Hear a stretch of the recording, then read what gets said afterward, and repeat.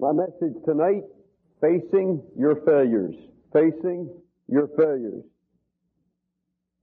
When I was in South Africa, I had a conference with a heartbroken pastor. I'll never forget as he tearfully confessed to me his story of personal failure in his life and how defeated he was. He told me he had trouble in his home, that the enemy had been battling his soul for weeks, that he felt that he was going to go under and he needed a miracle in his life, and he wanted a word of wisdom from the Lord from me. And I'll never forget what he said. He said, David, your books tell of God's blessing in your life, about miracles, how God answers prayer for you, of all the victories over the powers of hell that you've experienced, how God has supplied your needs. And he said, it all sounds like a New Testament experience for you day after day. He said, why doesn't it seem to work for me? Are you that much closer to the Lord than I am? Do you pray that much more than I do? Could it be that my thoughts are more wicked than yours? He said, why should I be tempted while you are apparently being so blessed? He said, is there no failure in your life at all? Are you more or less a saint, as your book would make you out to be, perhaps? He said, would you please, Brother Wilkerson, tell me something about failure in your life so that I won't feel like a freak or so hopeless and helpless. I'll never forget the expression on his face. He had told me he'd read the stories of Billy Graham and Oral Roberts and men that God had used, and then he had read my books, and he said, of course, when you came to South Africa, I was determined to get alone with you and find out whether the books only told half the story or if there wasn't another side to your life, and maybe I could find out whether, as a little insignificant pastor here in South Africa, that I was just some unusual kind of being and going through such problems and tests and failures. I stayed there for an hour talking to that man right out of my heart, just pouring my heart out to him and telling him some of the battles, some of the problems, and some of the gross failures in my life in the past 10 years. And I noticed the longer I went, he folded his hands and the smile got broader and broader. And when I was all finished, he said, well, what do you know? He said, my problems seem so little now and insignificant. He said, in fact, my failures don't seem so bad now after what I've heard you confess here today about your great problems in your life and the battles that you fought and the enemy that's plagued you. And every victory that you've had to fight it through by faith. And he was greatly encouraged. The truth of the matter is, my Christian friend, that Bible biographies are much closer to the truth than contemporary biographies about men that God is using today. I've read through the life stories of Jacob and David and Jonah, these men who ran, these adulterers, and I read these stories and I'm shocked and I'm embarrassed and I blush and I say, God, how could you have ever used him? How could you have ever used such men? And the Bible doesn't gloss over it. The Bible doesn't whitewash it. You can read it. It's all there in black and white. It's in your Bible. And yet these men rose out of their failure and were men of the Spirit. Let's take a deep, long look at the glaring failures in the lives of men that God has used. Would you consider Moses a failure? Hardly. Let's take a look at this man as he waves a rod and plagues an entire nation. See him stand over the sea and divide it asunder. See the armies, his armies, pass over in dry land, and the armies of Pharaoh smothered. Look at his face as it is alive with the glory of God as he comes from his presence. Lit up with the glory of God as no other man on earth. See a nation, an entire nation at his knees, seeking his judgment and his advice and leadership. Here's the man who talked face to face with the Almighty, who brought water from a rock, who made bitter waters sweet. You would hardly call this great man a failure, would you? Not until you go behind the scene, behind the glory, deep into his personal life, and then all you can find, friend, when you look real close is failure upon failure. How would you like to begin your ministry with the murder, for example? How would you like to find a clear clarion call of God soured by 40 years alone in a desert, hiding from the courts of justice? And remember, the courts of justice would demand that he come before them. This man had murdered an Egyptian. How would you ever believe that a man of so many weaknesses could ever be used of God? After all, this man at one time was full of fear and unbelief. Exodus, the 4th chapter, and the 10th to 13th verses gives us 4 excuses this man of God used when God called him. He said, I'm not eloquent. I'm slow of speech. He said, send somebody else. Who is this talking now? Here's the man of God. Here is Moses, the leader of a nation. Here's the man who angered the Lord. In fact, this is the only place I can find in the Bible that so great a man of God, it was said of him, an indictment that he angered the Lord. Exodus 4:14. And the anger of the Lord was kindled against, and God names him, against Moses. You think of the children of Israel murmuring, but don't forget that Moses murmured long before the children of Israel murmured, when he said in Exodus 5:22, and Moses returned to the Lord and said, why have you treated the people so evil? Why did you send me? Thou hast not delivered thy people at all. This man had a temper tantrum at times. In fact, it was his angry outburst at the smiting of the rock that so angered God that God refused to allow him to enter the promised land. This was a man of a temper. This was a man who murmured. This is a man who angered God, a man full of unbelief, a man full of excuses. But in spite of these failures, of him the Bible declares, and I don't think any of us can really sound the depth of the scripture that I'm going to give you now. And Moses verily was faithful in all his house as a servant for a testimony of those things which were to be spoken after. God makes it clear the day would come that the testimony of Moses' life would be faithfulness. There you have it. This is God speaking of a failure. Consider with me Jacob, the man who was numbered among the greatest. For of him the Bible says, we serve the God of Abraham, of Isaac, and of Jacob. Now who was this man? Jacob. Was he not the prayer warrior, the intercessor who prevailed with God? Was not Jacob the man who had visions of angels ascending and descending, and the man who so recognized the presence of God that he said, surely God is in this place?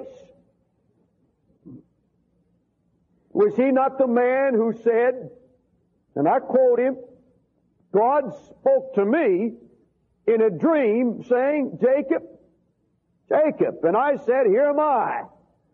Jacob was trying to tell the world, God talks to me personally. The man, Jacob, was the one who carried with him the blessing of his father Abraham to be the father of many nations. Yes, this was Jacob. Hardly a failure by our standards of success today. But Jacob was more than that. He was a man of many failures, and God never did seek to hide them. They're all there, and they're glaring failures. See him kneel, first of all, before a blind father in an act of deception that mimics anything in the whole world. See him steal a birthright and a blessing in this act of deception. Here's the man who married Leah but was in love with Rachel. And while married to Leah, it is said, and Jacob served 7 years for Rachel, and they seemed but to him a few days for the love that he had unto her. This is speaking of another woman. Can you imagine how hard it must have been for his wife Leah? The Scripture said, and he went in also unto Rachel, and he loved also Rachel more than Leah, and the Lord saw that Leah was hated. In fact, God opened this hated woman's womb to assist her in winning the love and the attention of Jacob, a man who did not recognize his responsibility as a husband. Now, no matter what it may be said of the day and the time, and no matter how we may wink at the constitution of men in that time, there is no rationale for his action. There is no rationale in any generation for any man acting as Jacob did. Jacob, in fact, was a failure as a husband to Leah. She kept saying to herself after each birth of a man-child, now surely this time will my husband be joined unto me. This man was a failure in his home. Here's the story of a man caught in deception and graft and unfaithfulness and polygamy, thievery and craftiness. Yet it is still said, we serve the God of Abraham, of Isaac, and of Jacob. The Bible does not hide it. Now, consider David the patriarch. Was this not the man of God who would not even stand with sinners or sit in the seat of the scornful? Isn't he the man who delighted in the law of the Lord, who asked the heathen for a heritage, who preached righteousness to the whole congregation, who served the Lord with fear and trembling, who led the armies of Israel from victory to victory? Was David not the giant killer, the man who evoked the respect of thousands who sang his praises and talked of his exploits? Was this not the king who was promised that his seed should reign forever? Was it not said that Jesus was the son of David, not the son of Abraham, the son of David? Jesus, the son of David. Would you consider David a failure? The Bible does not gloss over this man's failure, and they were shocking by any standard. Here was the man who sent Joab into battle with all of the armies of Israel while he sunned himself on the rooftop in Jerusalem. And according to Nathan the prophet, he despised the commandments of the Lord. Yes, the man who said, the law of God is my delight. Nathan said, you despised it. Then Nathan, the prophet, pointed a finger at him and said, thou art the man. Wherefore hast thou despised the commandment of the Lord to do evil in his sight? Thou hast killed Uriah. And in essence, he said, you're a murderer, David. You've had Uriah the Hittite slain by the sword of the children of Ammon. You've taken his wife. Thou hast despised me. And thou didst it secretly. And because of this deed thou hast given great occasion to the enemies of the Lord to blaspheme. And friends, if you want to see how shocking it is, if you want to see how world-shaking it is, just picture this great man of God, the king of a mighty nation, standing at the casket of a dead illegitimate child, standing hand in hand with a stolen wife. The enemies of God around the world laughing and blaspheming this man who wrote such beautiful music and out of whose lips and heart poured such praises to Almighty God. He stands at the casket of an illegitimate dead son. A failure. By any standard, by any stretch of the imagination, David was a failure. Nevertheless, of David, the Bible says, Jesus, the son of David, and also the Lord sought him, a man after his own heart, to be captain over his people, David. Now, how can God use the murderous Moses, the scheming Jacob, the commandment-breaking adulterous David? How can God use these men? I want you to know, friends, when you look very close into their lives, you'll find that these men learned to face their failures. They didn't run from them. They didn't hide them. They didn't gloat in them. But they learned how to live above them. They learned how to face it and bring glory to the name of God. I remember last night a woman coming to me, confessing, Mr. Wilkerson. She was real heartbroken. I've been going to Christian Center Church. I was an alcoholic. The Lord saved me and filled me with the Holy Ghost. And I hadn't touched drink in many weeks and months. But she said, lately I've been discouraged. The enemy has come in like a lion. And lately, I'm sorry to say, I've been drinking. And she was heartbroken. And she said, I've just failed God so much, there's nothing else for me to do. I just feel I've got to quit. Same night, last night, standing against the wall, to the left of the auditorium, was a sailor. And when I went to him to pray with him and talk to him, he said, just leave me alone, Mr. Wilkerson. There's no use spending any time with me. It won't work. I used to go to a Pentecostal church before I went to the Navy. I've known the Lord and I love Him. And I don't want to run from Him, but I just can't live for Him because I'm too weak. And I've failed God over and over again, and there's just no use. You can't do anything for me. You can't help me. Just leave me alone. There are thousands of people like this around the world today facing a terrible dilemma. And I suppose years ago, before God began to deal with me on this, I would have called them outright rank sinners. But I don't think that's the case. I believe there are Christians that attend our church, or other parishioners who come to our churches on Sunday night and attend our evangelistic services. And it's not that they despise the Lord. I believe there are many that pray at night and are still in their way seeking after God. But they say, I can't live it. I don't have the power. I've been such a failure. There's just no use trying. Like one said to me the other day, I would serve the Lord, but I'm too weak. I just keep falling and failing and going back, so I don't even try to be a Christian now. And if you're facing that kind of a battle, and this is your confession, I'd like to say to you that you're closer to the kingdom of God than the man or the woman who tries to hide their sin and act like an angel and never admit their need or their failure. You're closer to the kingdom of God. Now, let me tell you how I believe that you can face your failures and become a man or woman of God in spite of them. Young people, mark this on the eyelets of your forehead. Mark it deep in your mind indelibly and never forget them. Now, these are principles of the Holy Ghost. God gave this to me in prayer. First of all, if you're going to face your failures, you've got to do this. Shake off all your fears about failure. Never be afraid of failure. Fear of failure always causes a person to hide themselves from the presence of God. It causes a person to run.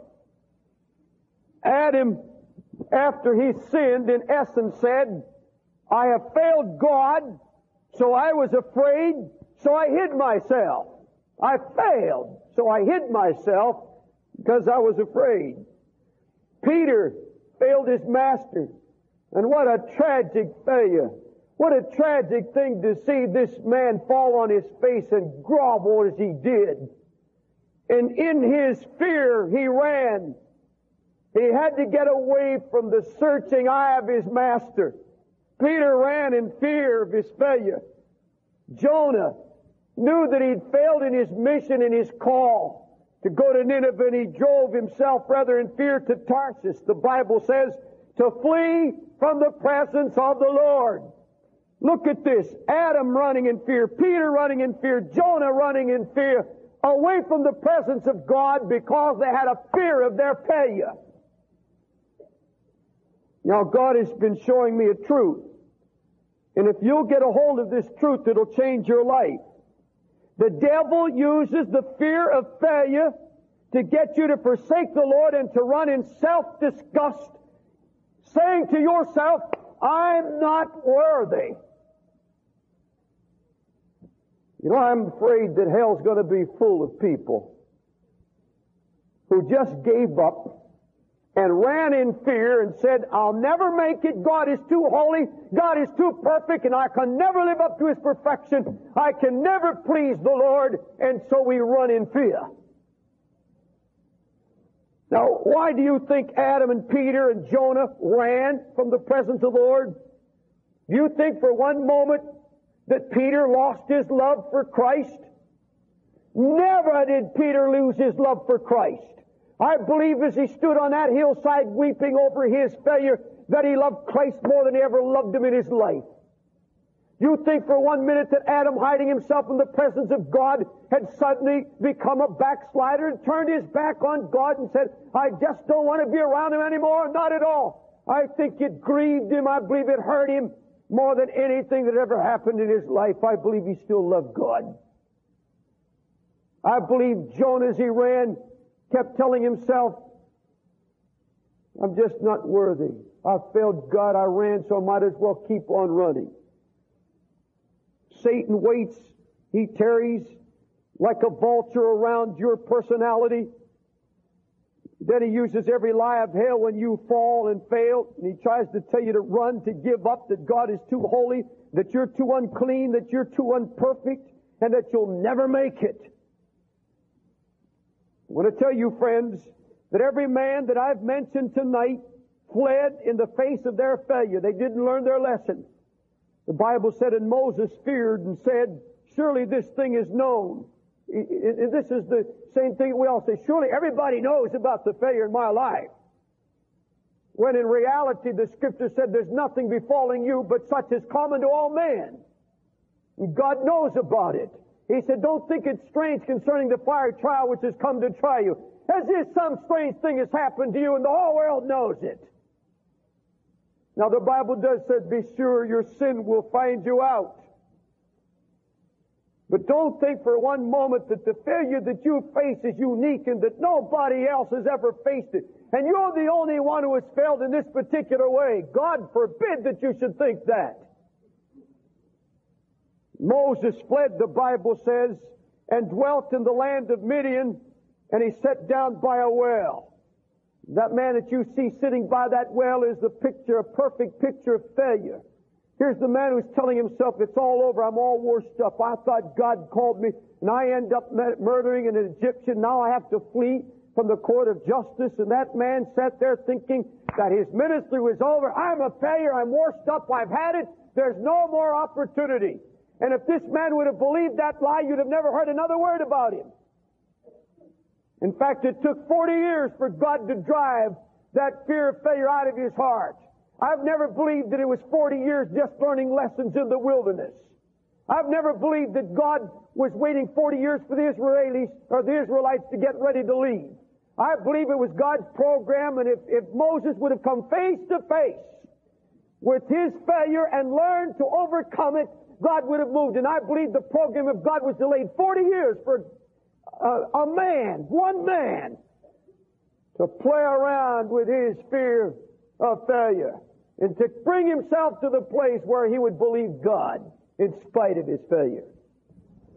David, in fear after his sin, cries out, oh, that I had the wings, that I could escape to the desert. I would escape from the fiery blast. But then he goes on to say, but where shall I flee from His presence? Where shall I hide from His Spirit?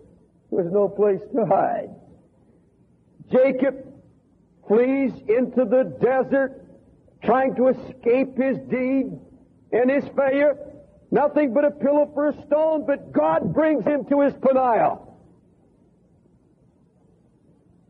If any one of these men had resigned to failure, you would have never heard a word from them again. But you see Moses rising again to go to Egypt, forgetting his hour of failure, the rod of God in his hand. You see Jacob returning to be reunited with his brother, having prevailed with the Lord and forgetting his past. You see David running into the house of God, laying hold on the horns of the altar to return a mighty man of faith. You see Jonah retracing his steps. You see him going to Nineveh, forgetting his hour of fear and failure and preaching in faith. You see Peter going to Pentecost and forgetting that courtroom experience, becoming a man of victory and power in the upper room. Secondly, in spite of all failures, keep moving on. Did you hear me? Keep moving on. There's a lady who met me right back in the church tonight. She said, Rose, I want to stay here at the second time just to hear that part of it.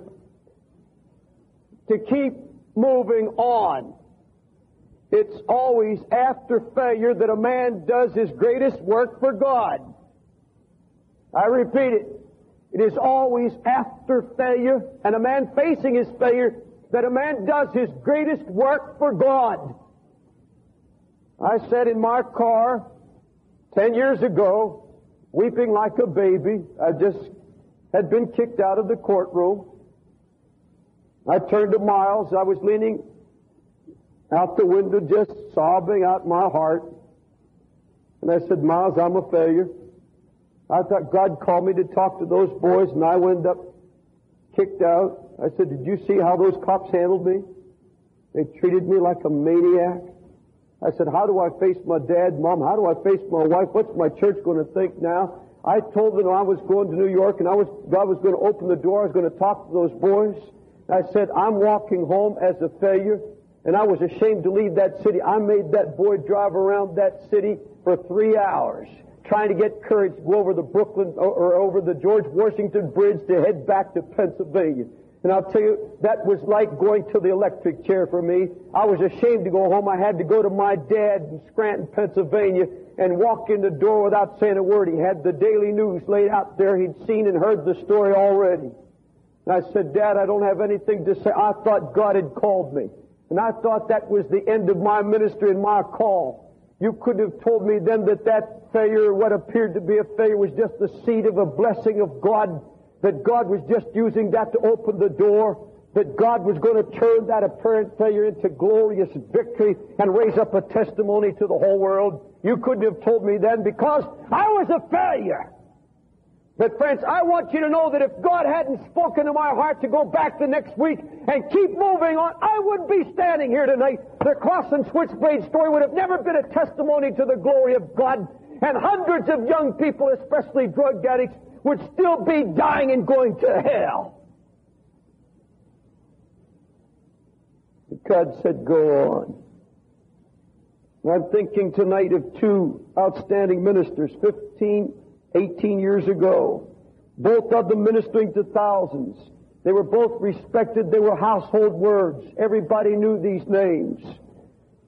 Both of these men fell into the sin that David committed, the act of adultery. One of these men decided that it had so shaken him that he couldn't go on. In fact, he lost his faith, began to curse and drink and smoke. You'll find him in Canada today, an editor of a newspaper. This man gave up. He refused to go on. The other gentleman, who was popular in that same day and fell almost the same time, came out of the ashes of his failure and despair, repented and cried out to God for a ministry. And God has restored that man with dignity and respect. He's on a coast-to-coast network, a missions program that's reaching the whole world. That man today has the respect of thousands. Because he went on. David kept moving on. After his sin, after the funeral, the boy's body is committed to the ground. And this is the very next statement in the Bible concerning David's life. And it says this, 2 Samuel 13:24. And David comforted Bathsheba, his wife, went in unto her and lay with her, and she bare a son, and called his name Solomon. And here's the part that I like. And the Lord loved him. And the Lord loved him. Oh, the great mercy of God extended to a man who, in spite of his failure, rises out of it in repentance and says, oh God, I'm going on. And out of the ashes of his failure, David rises, picks up his army again, and goes out after the Ammonites. The scripture says, after the battle, they took the king's crown from off his head, and it was set upon David's head, and he brought forth spoil in great abundance. Look at this man now standing again with dignity at the throne. And God in His mercy blessing Bathsheba, giving Solomon a son, out of whose womb came Christ. And this I cannot understand. It's the mercy of God beyond any finite comprehension. How God can bless a man in spite of his failure. You couldn't figure that out if you tried. Look at Moses going on after a life of failure and fear and 40 years, alone and abandoned. Here he stands now at the Red Sea in his finest hour. Here he comes now to do his greatest work of God after his story of failure. The chapter of failure is closed, and here we read of him. Moses said unto the people, Fear ye not, and stand still, and see the salvation of the Lord, which He will show you today. The Lord shall fight for you, He shall hold your peace. Think of it. This man stands with power and dignity in his finest hour after his hour of failure. Don't give up just because you failed. Your greatest hour is yet to come. I remember sending our first two converts, Nicky Cruz and Angelo Morellis. Angelo was the boy who met me and took me around to meet all the parents of these boys in the murder trial. I sent these two boys to La Puente Bible Institute, right here in California. 3 months after I sent them to school, I got a call from the president of the Bible school. He said, I'm sorry, Brother Wilkerson, going to have to kick them out. And that was a shock, I promise you. I couldn't believe my ears. First two converts, first two Bible school students going to be kicked out as failures. 2 dropouts from the Teen Challenge Ministry. I hung up that phone. I got on my knees, and I said, Oh God, out of this apparent failure, get glory. And I said, we're going to keep moving this on for God. I got on the telephone. I got a hold of Nicky Cruz and Angelo. Got them on a conference call and 2 telephones. And I said, you still love me? Yes, sir. You still respect me? Yes, sir. You still love Jesus? Yes, sir. All right, get on your knees and put your arms around each other. Quit this fighting. Yes, sir. Nicky's finest hour is still to come. And God raised that boy out of that ashes of failure because he just wasn't making it. And that boy became a model student, graduated with honors. Angelo Morales graduated with honors to go out and face his finest hour as a Sunday school teacher and a worker in church. And Nicky Cruz to face his finest hour. Sonny Arganzoni, 3 days in my house kicking drugs. His father and mother, Pentecostal people praying for him. And I thought, here's a great victory. And I drove with him into Brooklyn singing the praises of God. Parked the automobile, 5 minutes only into Brooklyn. He jumps out of the car and starts running down the street back to the needle. A failure. A failure. Not by any stretch of the imagination. Sonny was still going to face his finest hour. Tomorrow night is going to be one of those hours at White Memorial Seventh-day Adventist Church as I stand for Sonny to present the challenge of his drug addict church here to the city of Los Angeles. He's pastor there now. That boy came up out of the ashes of failure, came back to Teen Challenge because the seed had been planted. And Sonny can tell you about failure. He can tell you how it feels to go back to the needle. He can tell you how it is to go back to the bottle, back to the prostitute, after confessing Christ as his Savior and feeling the power of the Holy Ghost in his life. And I can tell you about 90% of all my boys have fallen flat on their face. I've seen boys that once had the touch of God, now meet them on the street, dirty, filthy, unshaven. And I said, all right, buddy, it's time to come home. You see the Spirit of God still trembling all over their bodies, and they come back and stand in the pulpit and talk about that hour when they thought that all was lost. They come back as mighty preachers of the gospel. Oh yes, they failed God miserably. Back to the needle, back to drugs, and back to their sex life. But out of the ashes of failure, kept moving on and faced their finest hour yet. Maybe your finest hour is yet to come. You sit now in the midst of failure. I say keep moving on. Third, in spite of all your failure, keep going back to the altar. Keep worshiping the Lord. Moses, in spite of the fact that he failed, said, "He is my God, and I will prepare him a habitation. My father's God, and I will exalt him." There was only one way that Moses kept the victory in his life. I believe Moses could have been a man of tragic failure all through his life because he had that kind of personality that's evidence in the making of this man of God that he had failure written all over his personality. But I'll tell you what Moses' salvation was. He learned to talk to God as a friend. He learned to have it out with the Lord. The Scripture says of him in Exodus 33, 9 and 10, this is a beautiful verse.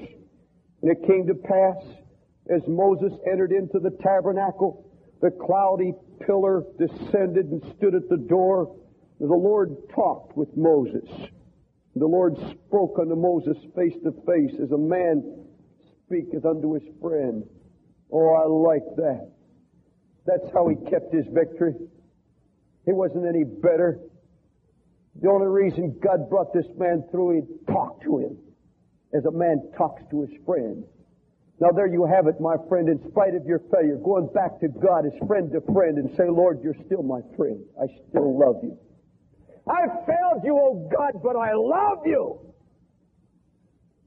This was the secret of David's victory, and this is why God called a man after his own heart. In spite of the fact that he'd murdered, in spite of the fact that he had stolen his wife and lived in adultery, in spite of all the blaring sinful deeds of this man's life, David wrote these words, my favorite Psalms. If anybody has my autograph in one of my books, underneath my name is my favorite chapter, the chapter David wrote after he came through this stage of failure. It's the 25th chapter.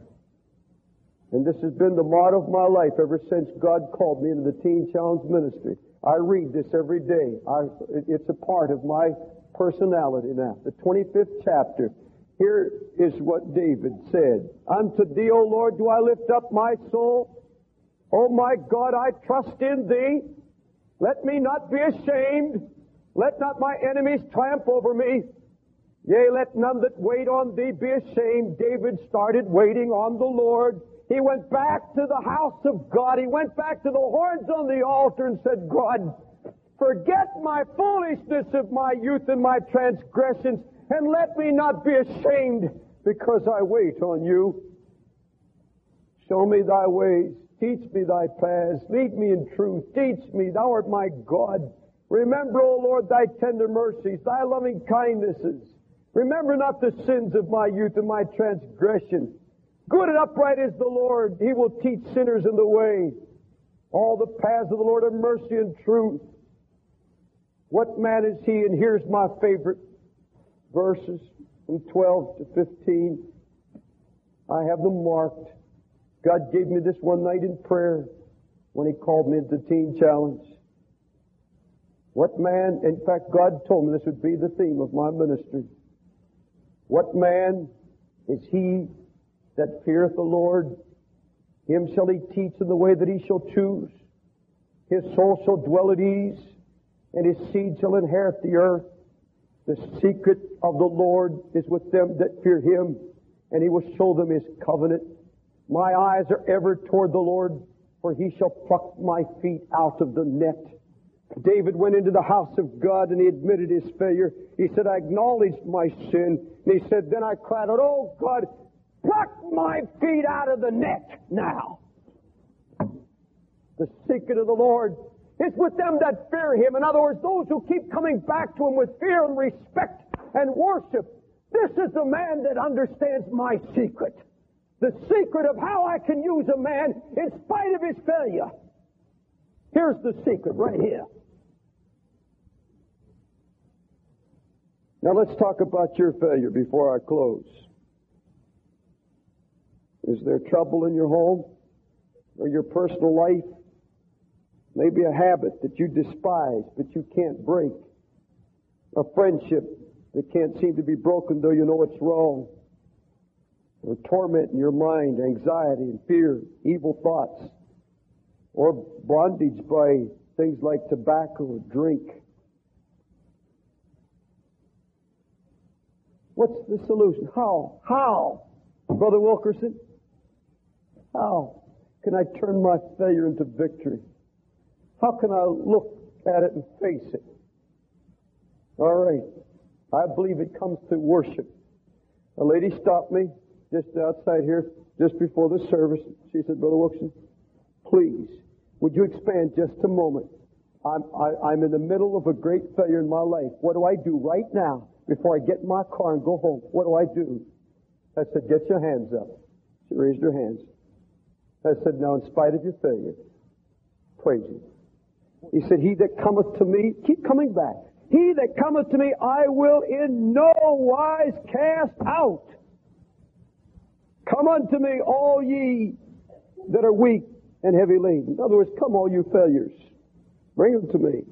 I'll give you rest. Now what did I say tonight? Young man, young woman, dad, mother, what did I really say? I said to face your failure, don't be afraid of it. Keep going on in spite of it. And worship. Worship. Exalt His name in the middle of it. Bow your heads.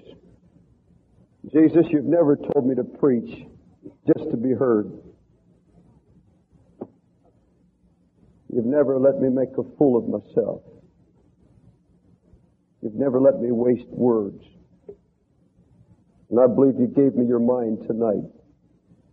I believe you told me to come here and preach this tonight because you knew there'd be somebody here tonight that was facing the biggest failure battle in their life. And you want to give them victory. You're trying to say this failure is just the open door to a great life of faithfulness and victory. Lord, we'll not condemn tonight. You said your mercy is from everlasting to everlasting. And I believe that there are some here tonight, Lord, that just felt they can't walk with you, they can't go on anymore because they can't get the victory, they can't live in victory. Forgive, Lord. Forgive and undertake.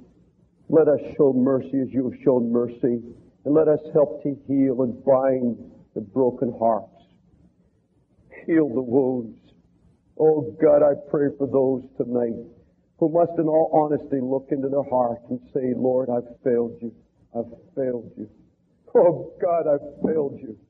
Help us, Lord, not to give up. Help us not to quit at that point, but help us to come to this altar tonight and say, Lord, I'm coming back. God's grief over His people. Heavenly Father, I want you to speak to us this morning. I want you to talk to me. I want you to talk to all of us about your grief over us. Hallelujah. Amen. Before I start, when I was at Swagger Sunday night, a group called the Singing Rambos did the music.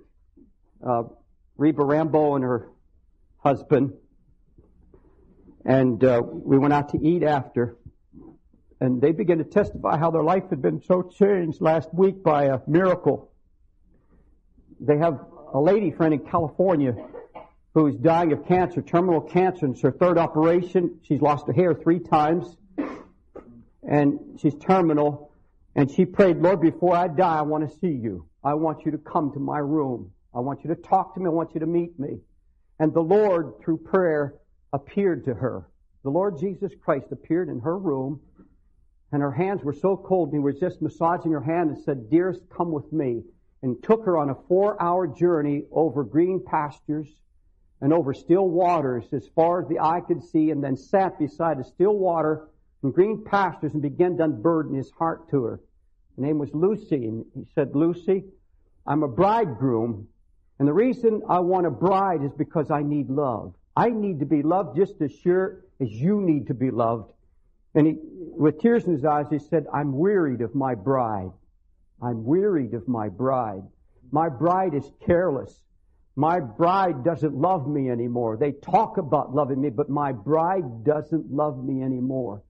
And I'll tell you, the Lord spoke to her and said, I'm going to give you a little more time, I'm going to linger in your room with my presence and touch everybody who comes in your room to hear this message, and their life will be changed, and I want this message to spread.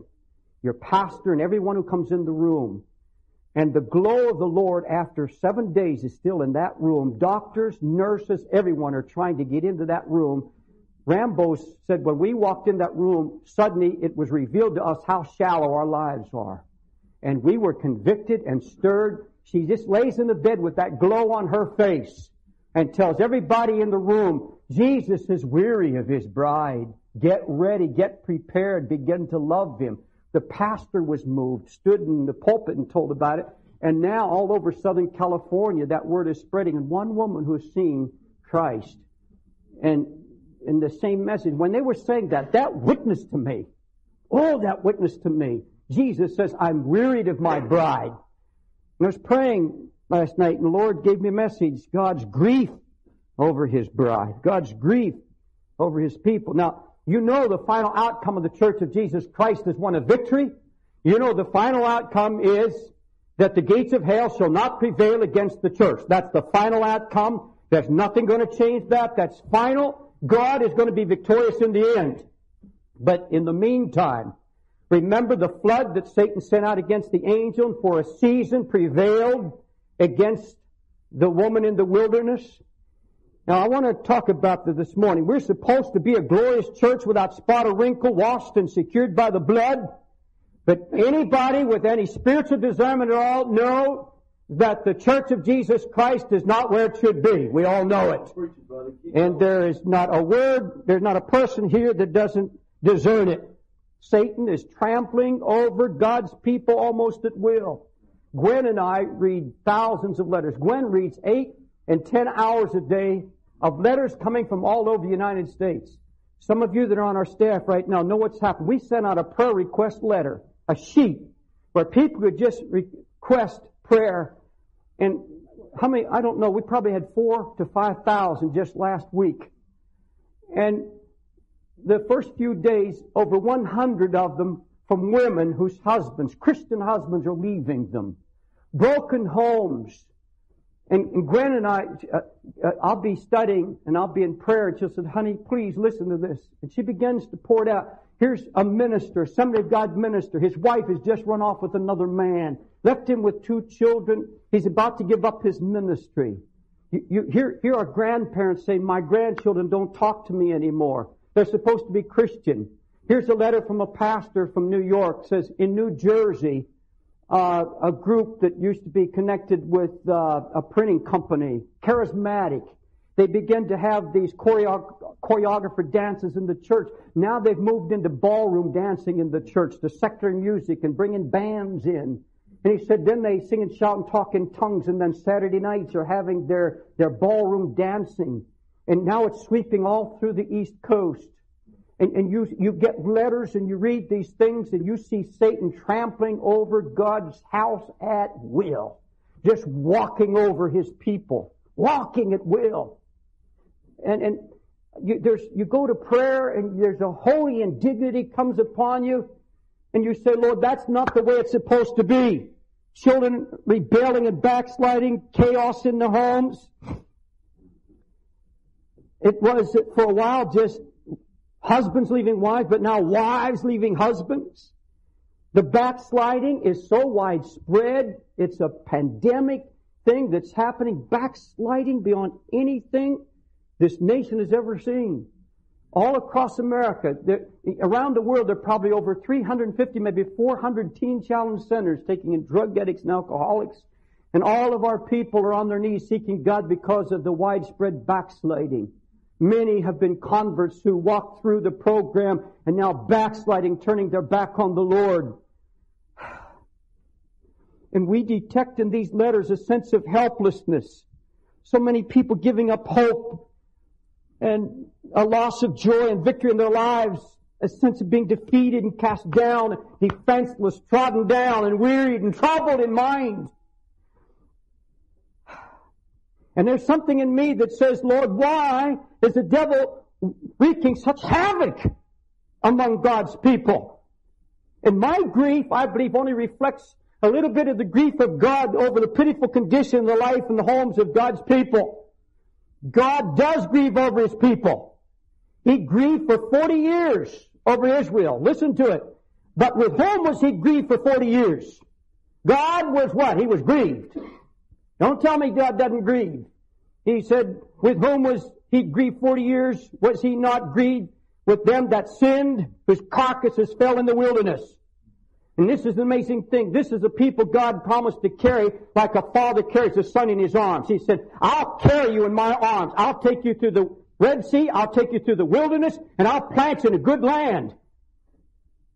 He promised to be their guide, their keeper, their shelter, their strong arm. And I've just written down some of the things I found in the Old Testament. He said, I'll be your covert from every storm. I'll be your deliverer from every enemy. I'll be your high tower of protection.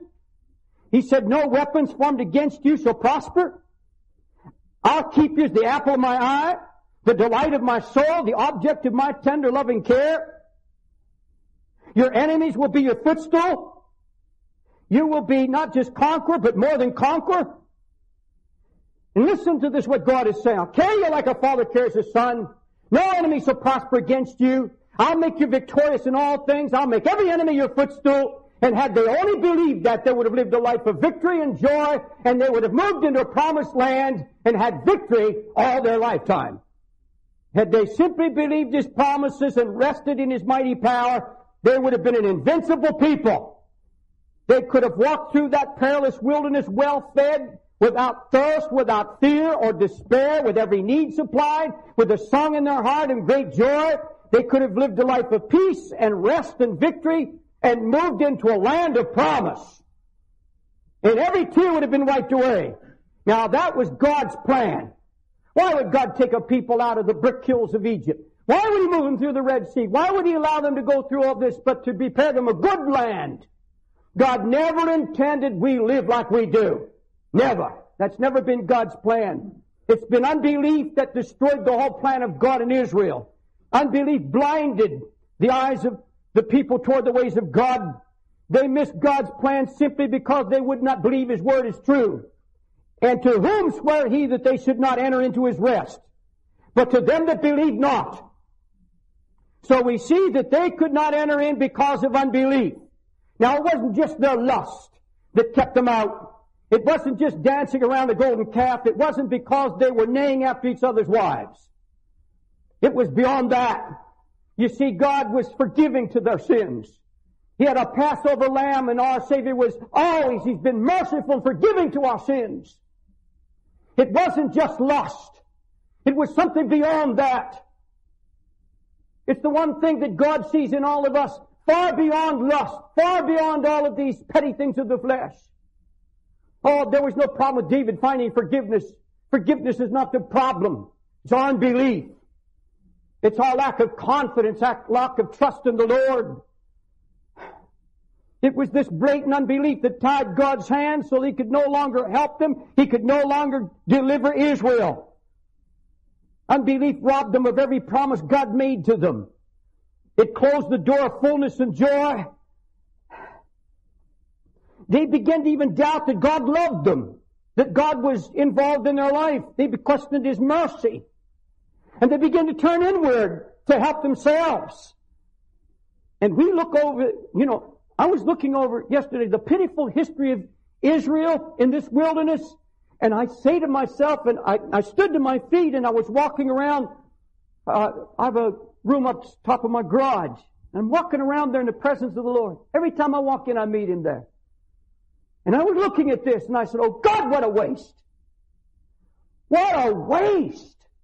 Only Joshua and Caleb and Moses. Only 3 remain true of that whole tribe of Israel. What it could have been if they would have simply believed God. They didn't have to live in bondage. They didn't have to live in fear and trouble. That was all self-inflicted.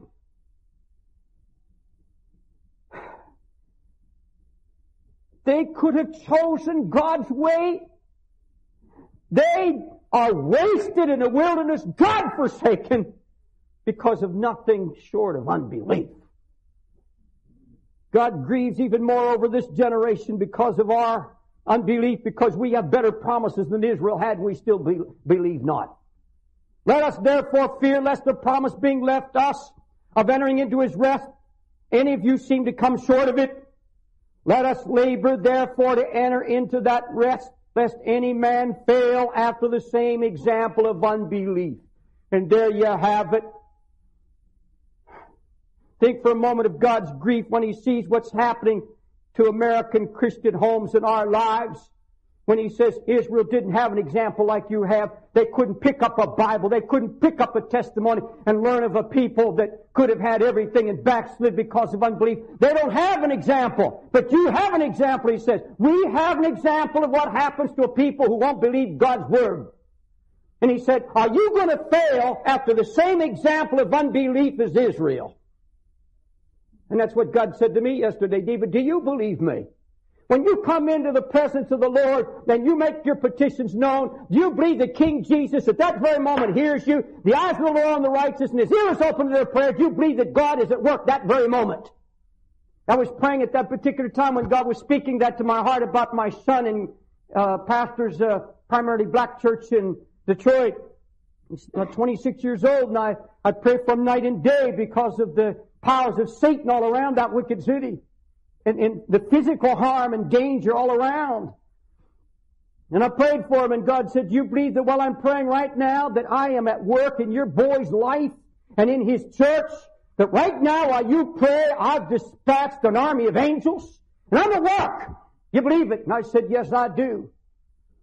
We have a house for sale. We used to live in a big house, and we just said we can't live there anymore, so we had it up for sale. It's been there for a year.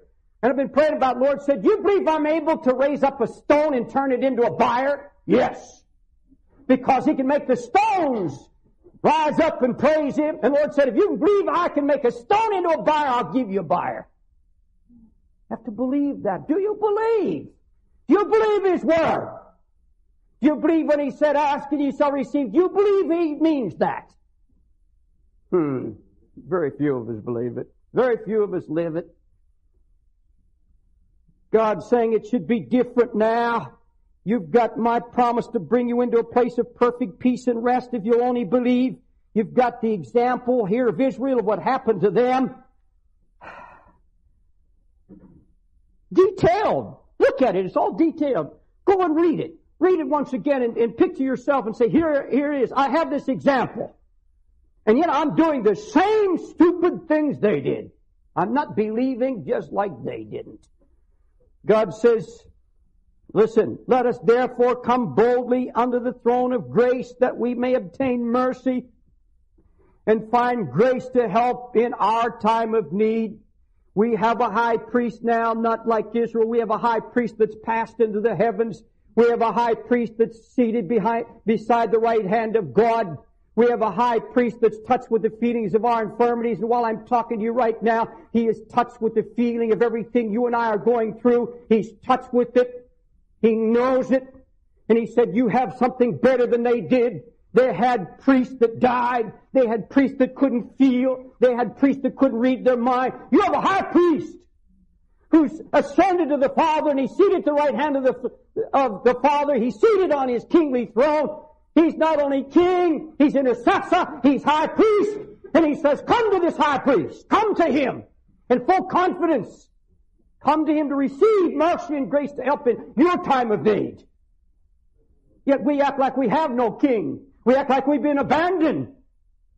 We go into God's presence and like beggars, we go into him like he's somebody just floating around in his spirit. We've got to wake him up to get his attention.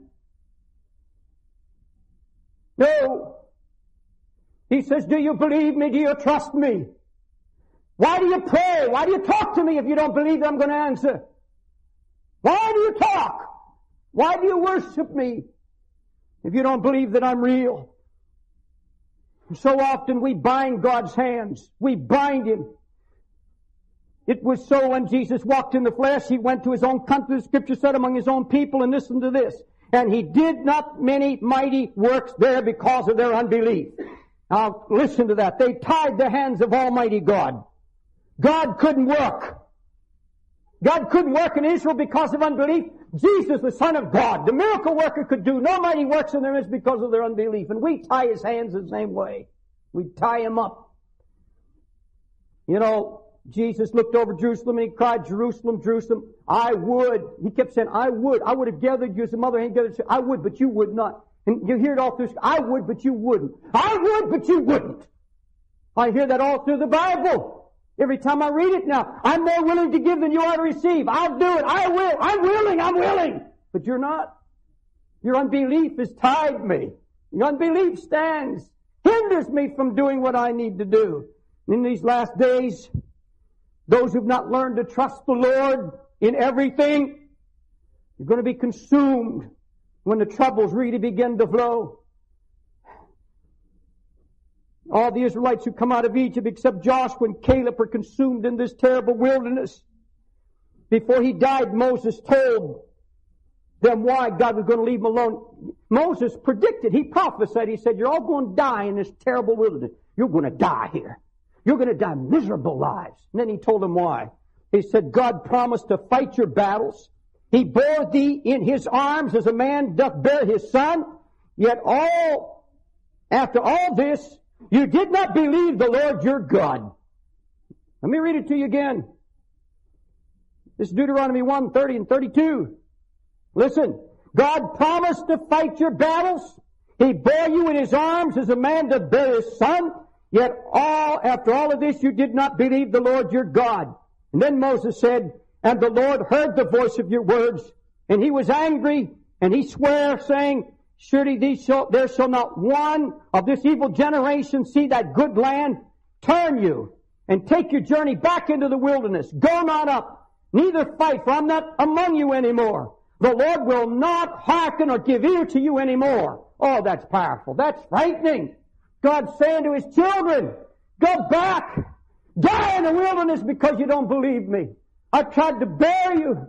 I tried to walk with you. I made you promises and you won't believe me. And I heard your thoughts because our thoughts are words. I heard what you were thinking. I can tell when my wife's thinking. I said, honey, come on, get it out. I know what you're thinking. And she says, I'm not thinking anything, but if I'll just wait long enough and press in, it'll come out. And the Lord says, I know what you're thinking. And you know, we get the idea, well, Lord, we're just human, we're just frail, and you don't mind these fleeting thoughts of doubt and unbelief. And God says, no, I heard you. I heard your words. I heard what you said in your tent. I heard what you said in your room. I heard what you said in the imagination of your heart. And I was angry by what you said. And because you've said in your heart that I'm not with you, because you questioned me, go back into your wilderness. Go back. And I'm not going with you anymore. I'll not hear you anymore. Because the more I talk to you, the more I promise you, the less you love me, the less you believe me. All saints of God, beware of the language of your heart. Beware of the language of your mind. Do you really believe that when he said, when the enemy comes in like a flood, the Spirit of the Lord will raise up a standard against him? Do you believe that? Do you believe that this past week when the devil came against you like a flood, that the Spirit of the Lord was right there at work, though you didn't see him, raising up a standard, his holy standard? Or were you saying, God, where are you? Why did this happen? Are you throwing him a bundle of questions? Now, it's a great evil in the eyes of the Lord to speak doubt about his love or care for you. I want you to listen to this. Isaiah. Now, just look at me. Give me your good eye because I want to share something from my heart. Isaiah said, cry aloud, spare not, lift up thy voice like a trumpet, and show my people their transgressions. Now listen. Who is he talking about? Lift up your trumpet, blow the horn, show my people their transgressions. Now this blew my mind when I saw it. I'm speaking from Isaiah, the 58th chapter. Now here's the tragedy.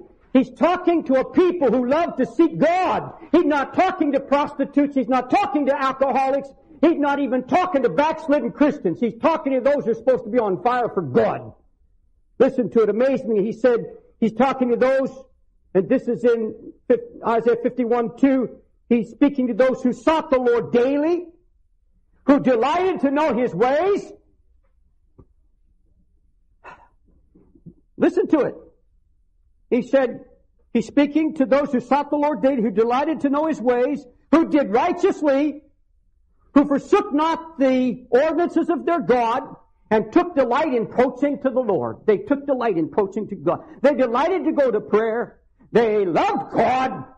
And yet He's saying to them, show them their transgressions. Show them their sin. And I say to myself, oh God, how do you show people sin who are beginning to seek You with all their heart and mind and soul and strength, and they're saying, oh God, stir me, and they delight to pray. They love God. They delight in His presence. And here's the prophet Isaiah saying, go tell them their transgressions. Show them their sins. And what is the sin?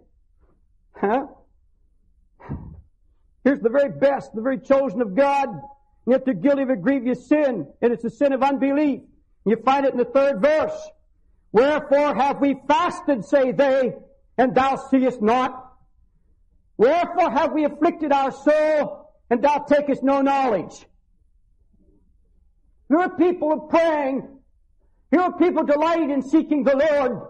And yet when they go home, yet there's something over and above it all that's saying, maybe this doesn't pay. Where is the sign? Where's the evidence of His working in my life?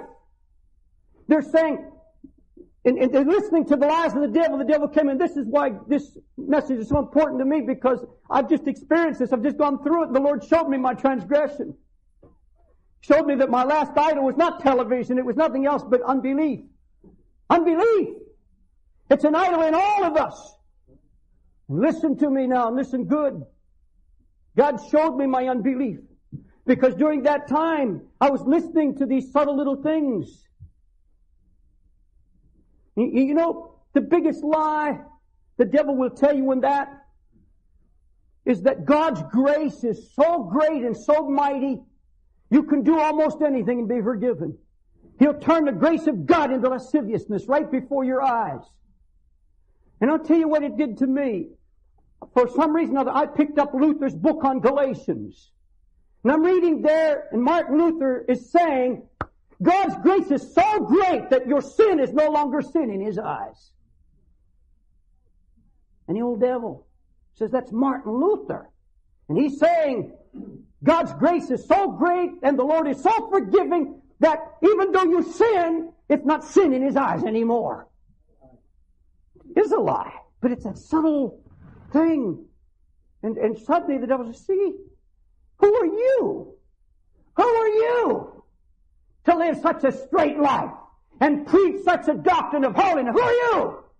When the mighty Martin Luther, and you know, the sense is, well, just ease up. Just ease up. And that's when the unbelief begins to flood in. And say, oh, you know, others are praising the Lord. Others are being filled with the Holy Ghost and they're having fun. Now that's not what I want. I don't want the fun. I've turned my back on all of that. But it's the devil coming and said, go ahead and write your book. Nobody's going to listen. They're going to make fun of you. Why make a fool out of yourself? And that's the way it's going to be for you. The devil will come to you and say, hey, you started to seek God with all your heart.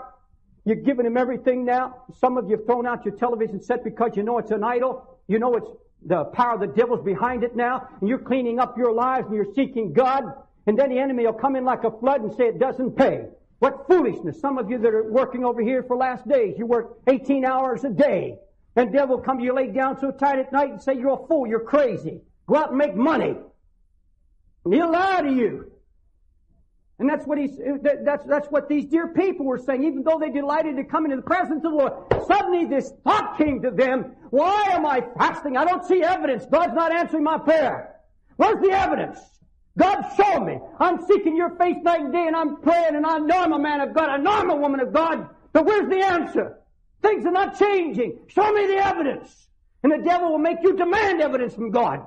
He'll say, if you're a man of God, if you're a praying woman and you believe the prayer works, where's the evidence? Oh, thank God for that scripture said, blessed is he who sees not and yet believes. Hallelujah. Now I told God I believe Him now. I don't care if God ever answers prayer again for me. I still believe Him. I trust Him. Doesn't depend on Him answering my prayer anymore. I believe He answers prayer. But I don't have to see that to trust Him. Glory be to His matchless name. He'll whisper, it doesn't pay to be so holy and sober and pure. No miracles in your life. Why do you bother? You're just like you were. You're just as cold as ever. You're the same old person you always were. Your troubles and problems are piling up on you. Your fasting doesn't get results. Relax. Let me tell you something. Let me tell you the three big lies of the devil right now. Number one, don't judge. And behind that, the devil can hide behind that smoke screen and do anything he wants to do. Well, we'd better judge righteous judgment. Paul judged Peter for being carried away. Jesus judged. Oh, did he judge? He called them vipers and snakes. And we'd better have a holy wrath of God in our hearts. Don't judge. And the other is legalism. Every time, Brother Raven have been talking about it, every time God speaks His word of separation, here comes not the sinners, but the preachers. Legalism. You know, I was down at Freddie Garcia's, our drug addict churches down in San Antonio last week. You know, you get 600 of those converted drug addicts together and you've got a meeting. And 100 of them are pastors that are on fire for God. And I was sharing this chapter about getting rid of your television idol because I've been listening to all those young preachers get up and preach like a house of fire. And then I looked at their pot bellies and I knew what they're doing. They're sitting for 3 and 4 hours in front of TV eating junk food and getting fat. And oh, did I lose? Okay. And so I gave 31 reasons from the Bible, 31 scriptures why we're to get that abomination out of our house. Set no wicked thing before our eyes. Quit sitting in the seat of the scornful. Thou shalt bring no abomination into thy house. Thou hate it, detest it, lest you become a curse like it. And I'll tell you, the Spirit of the Lord moved. One preacher jumped up and ran, got in his car, ran out and smashed his 2 TV sets and came back. Now, in my book, I'm suggesting don't do it in public. Now, we shot $6,000 worth of TV sets here. We shot them with shotguns. And everybody around here laughing about it in the neighborhood, but you know, it's changing now. Nobody's laughing because the Lord's beginning to speak about our separation from all that's of the world. So, Freddie got up in his church Friday night. He told all his preachers, go home. I don't care if how far you go, get your sets. We're burning them all. But he called radio and television, all the cameras, something I didn't want happen. And I picked it, they're going to say, Dave Wilkerson told us to burn our TV sets and the book will be destroyed before it's out. But you know, all the television cameras and everything, it looks like they're going to burn over 300 sets before it's all over. And there was all the TV and it got on national news and they were smashing those TV sets. But you know, here's the sad thing. The press carried it with dignity. And there was an awesomeness about it. And those hardened cameramen were saying it's about time. And the sinners were calling up. Their phones were ringing off the wall, said if we'd have known that, we'd have brought ours, the sinners. But the preachers in town were screaming, legalism! Legalism! But Freddie, I had one pastor after another. I'd sit there listening to their fiery sermons. And I'd have them come up to me later and said, Brother Wilkerson, look at this. He said, I got up there and talked about going out winning souls on the street. And I'm sitting 3 and 4 hours in front of that thing, losing my soul. I had a young Mexican pastor with me the other day, just pouring out his heart. He said, Brother Wilkerson, when I got saved from drugs, I was so on fire, so loving the Lord. He said, just like the rest, I sit down here because I call it relaxation. All idols start with relaxation. That's all they are, the relaxation. They're called diversions. And in this diversion, he said, I've lost everything. My heart went out to him. But you see, this thing, don't judge, and then legalism, and then the third one, and it's worst of all, the worst one, relax. Relax. You go to California now. The reason I don't go to many churches anymore, that the drinking is so bad, even in Assembly of God churches now. I was talking to Mark, one of our boys here, right front seat here. Mark is a contractor. You know, Mark was telling me in my house last night when he was hiring people out there They said if you get drunk, you're finished.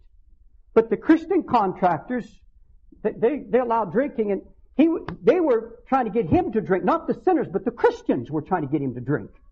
The Christians were trying to get him drunk. And you go to our Pentecostal churches in the West Coast and many of our big cities, and the eyes in the congregation are full of lust, drinking. Like Mark said, they think it's cool now to curse.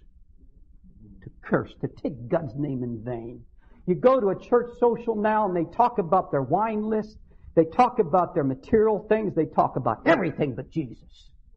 There was a time that we talked about His name. We glorified His name. And I'll tell you, folks, let me show you. Let me take you just a little further on this for just a minute. God is going to have to raise up a people who learn to cast all their cares on Him. And if you don't learn to cast every care and trust Him in everything, you're not going to be ready for what's coming. I want to find that scripture here for you. Well, anyhow, it's I think it's Jeremiah. He said, if you run with the footmen and they worry you, if you get overheated running with the footmen, what are you going to do in the horse race? And he said, if you are weary in a land of peace and security, what are you going to do when the Jordan swells? In other words, you and I are in a race, aren't we? But it's just a foot race. And if you're not trusting God now, in a land of peace and security where all is well and prosperous, what are you going to do when the economy crashes? What are you going to do when judgment begins to fall like a hammer, one after another, and the oil fields in Iran begin to burn, and the bombs are falling on the oil fields, and the whole nations, and congressmen sit there stunned in silence because they don't know what's happening, and Reagan sits there in his desk turning around, his face ashen white and pale, because he doesn't know what's happening, the suddenness, and the earthquakes begin to come as God's promised. What are you going to do? What are you going to do when you are running in a foot race and you're getting weary and tired and you're not trusting the Lord? How are you going to trust Him when all the apocalyptic horses of Revelation come racing down on this generation? What are you going to do then, he says? Have you ever learned to trust Him now where all is well and peace and calm? And the day is coming. The day is coming. That God's going to have a people, and He's preparing them now while there's still a little time left. He's giving us little space and time to repent. If His people to get ready and learn to trust Him and cast every care on Him and say, I believe He's going to walk me through the fire. And I can give you 5 promises that God's going to walk us through the fire. I'm going to take you by the hand and walk you through the fire. I don't know one thing. There's not a prophet in this Bible who thunders the Word of God that doesn't preach His grace. There's not one that doesn't come with that message of hope for God's overcoming people. And the Lord's going to have an overcoming bride. He's getting it ready. We hear the sound of it all over America now. Preachers who are calling. They call Brother Ravenhill. He's got sometimes 15 a day coming over there. These are hungry men that come and say, like a preacher just dropped in here Friday, Joe, 500 miles. And he said, I'm not leaving till I talk to this man. And I tried to take him over to Ravenhill's on Friday, but his house was full. So we turned around and came back, and he said, I'm so sick and tired. I'm a part of this. Our church's been one of those, they're trying to get him into those satellite churches. You know, those crazy satellite churches where you just sit there and you let somebody do everything and you become a cripple. Those are abomination in the eyes of God. That's out of the pits of hell. That's right.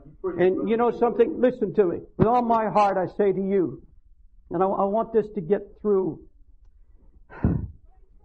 This man said, Brother Wilkerson, I've got people in my church that don't want to go on with God.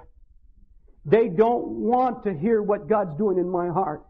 They want to they want to know why I'm not choreographer and dancers up in front.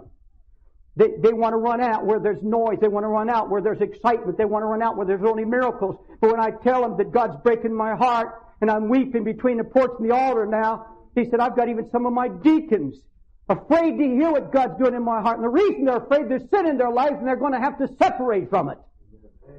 And God's He said, the truth is, though, Brother Wilkerson, I've got a body of believers who are saying, Pastor, we've been praying for you. We've been waiting for this. And there's a handful, only a handful. They're not going to, when the Bible talks about that mighty host redeemed in robes of white, those are remnants from all generations. That's not just this last generation. They're going to be a remnant. They're going to be a handful, and it'll be a glorious. Listen, God's pouring His Spirit out all over America and around the world. Right now, the people are responding to the bride. They're being awakened and stirred and seeking His heart and giving themselves wholly to the Lord. And I rejoice this morning that God is raising up a people finally. We're going to be able to look at any fury, look at any storm, look at anything and say, I'm in the palm of His hand. He warned me, and I prepared my heart. I've been seeking His face. Now I'll fear no evil. He's got His hand on mine. He's going to walk me through whatever comes. And listen, if you think we're not going to suffer, you're wrong. We are going to suffer. There's going to be untold suffering. This idea God's just going to sweep you away and you're not going to have to do any suffering at all. I don't find that anywhere in my Bible.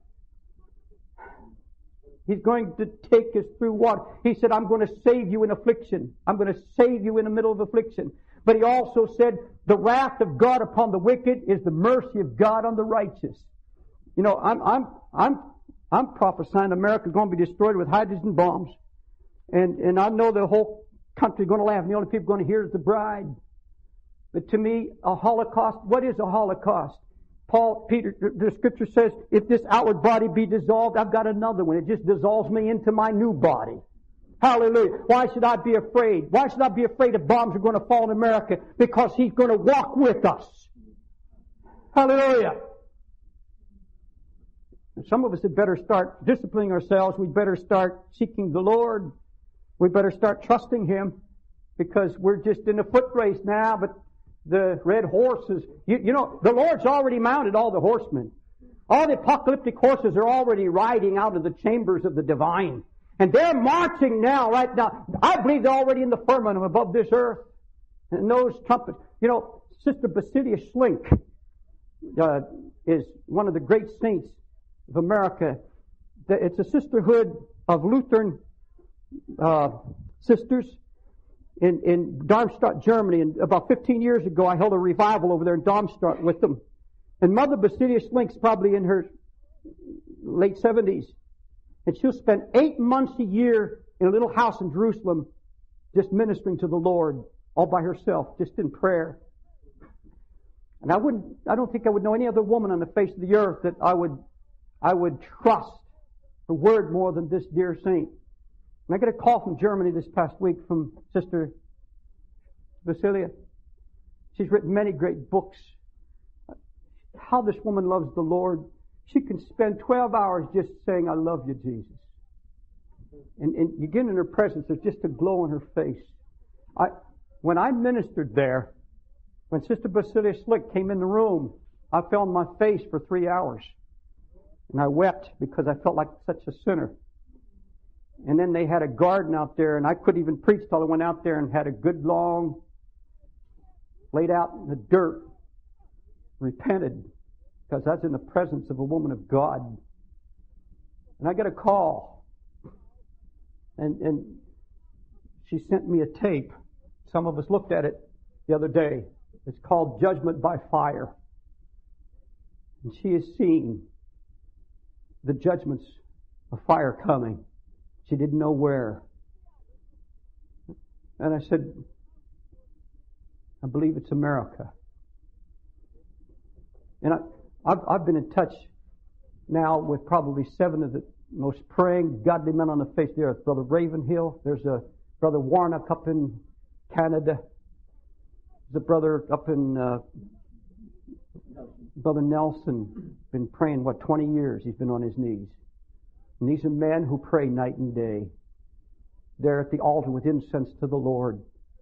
And they said, Brother Dave, I've sent the manuscript. They said, Brother Dave, it should even be stronger. It's coming. It's coming. It's at the door. The Lord slew me in prayer. And He stood me on my feet in my room, and I began to prophesy against the nation. Nobody in the room, just prophesying. And the word that came, the Redeemer's at the door. The Redeemer of Zion has come. Judgment is at the door. Let the redeemed of the Lord rejoice. Hallelujah. Judgment, no, to us it's glory. It's glory. Hallelujah. If you're afraid this morning, you better just get alone with Him and say, Jesus, take out all the fear and the anxiety. And my message, I want to give you just a scripture too here. But let those that put their trust in Thee rejoice. Let them ever shout for joy because Thou defendest them. Let them also that love Thy name be joyful in Thee. For Thou, Lord, will bless the righteous. With favor wilt Thou compass him as with a shield. Listen to this.